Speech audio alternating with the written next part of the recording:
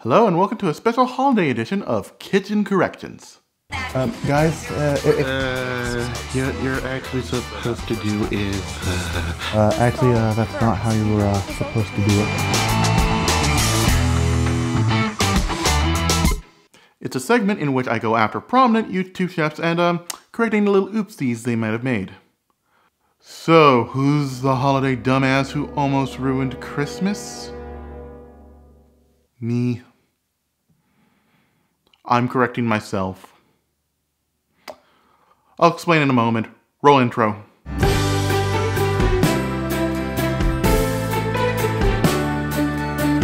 I'm going to be correcting myself, specifically my old Eggnog Panna Cotta video.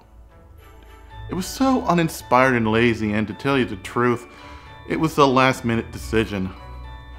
I mean, I don't want to be too hard on myself. I just started this channel a few months prior. But you know what? That does not excuse the fact that I made a really lousy dessert. Hell, I didn't even watch my video prior to filming because I know it's that bad. I will be taking a look at it in post-production, so hopefully I'll be able to handle it.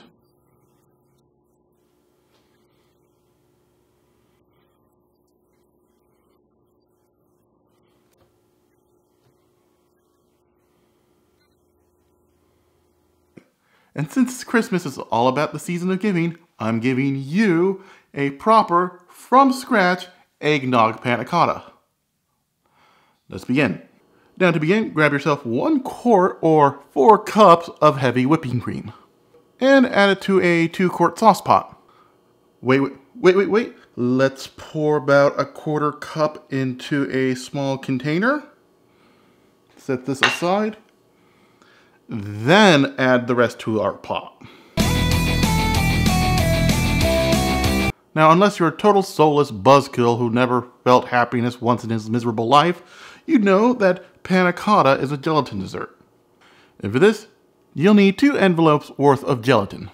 Now, the cooking snobs are probably getting their J. Crew branded dress pants in a knot because I'm using powdered gelatin and not gelatin sheets.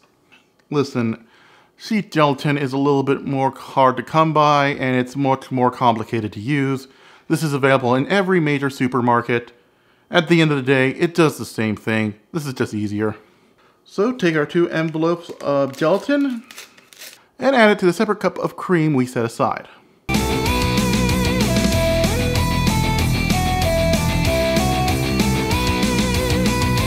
And stir our gelatin into our cream. And let this bloom for 10 minutes. This process is called blooming the gelatin. If we were just to add this straight to our pot, it would integrate poorly and you'll end up with some inconsistent, gloppy, crunchy mess. So while our powdered animal connective tissue rehydrates, let's get to the star of the show, the panna cotta. So to our pot of cream, let's add 1 cinnamon stick, 1 teaspoon of freshly grated nutmeg, and lastly, 1 vanilla bean. Now you can use regular vanilla extract, but I want to go extra gourmet and use vanilla bean. You can get these pretty cheaply at Costco. Puncture down in the middle like this.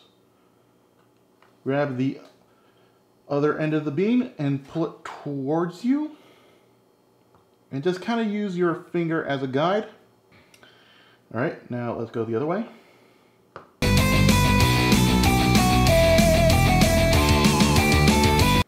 Using the dull side, scrape out the insides. And add everything, pods and insides, to our pot. And let's bring this to a boil over medium-high heat. Oh, almost forgot. Let's add 1 cup of sugar to our pot. Mix it in and make sure it's nice and dissolved.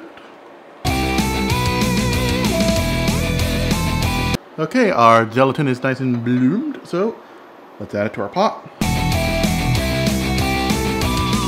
Alright, mix it in, make sure it's nice and dissolved. Alright, our gelatin has dissolved. I don't see any signs of unmelted gelatin. Kill the heat. Okay, our panna cotta's almost ready, but before we pour into our mold, we need to take care of something. Eggnog is made with eggs, and as a result, eggnog has a yellowish tinge to it. And since there are no chicken embryos in here, it's not yellow. So let's fix that. Let's add a few drops of yellow food coloring. Now that looks more like eggnog. Alright, grab a silicone mold and make sure you put it on something hard and sturdy like a plastic cutting board. Otherwise, you're going to spill it everywhere and you're going to be a bigger Christmas ruiner than the Grinch. Not the actual Grinch, I mean the Illumination animated movie, The Grinch. I don't have high hopes for the Mario movie.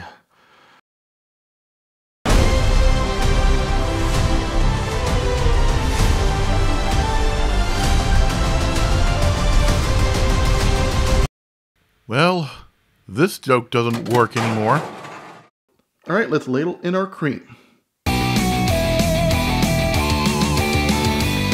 And carefully put this in the fridge so it can harden overnight. And like I said, let it cool overnight.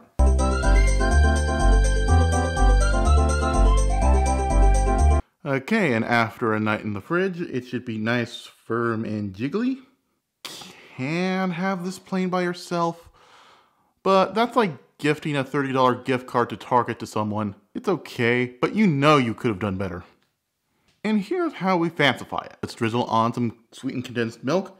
Make sure it's not from that company that profits off child slavery in Africa. And drizzle it all over our panna cotta. And finally, a light dusting of cinnamon. And Merry Christmas to me. Just like that, just like that, our eggnog panna cotta and my Christmas redemption arc is done. And thank God the original video didn't go viral. I mean, forget my fondue video.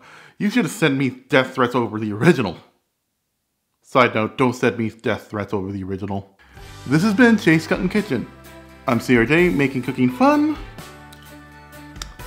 and meaning it this time.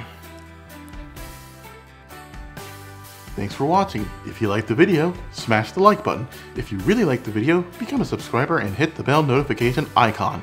I upload every Thursday. Don't forget to follow me on Twitter, Instagram, TikTok, and support me on Patreon.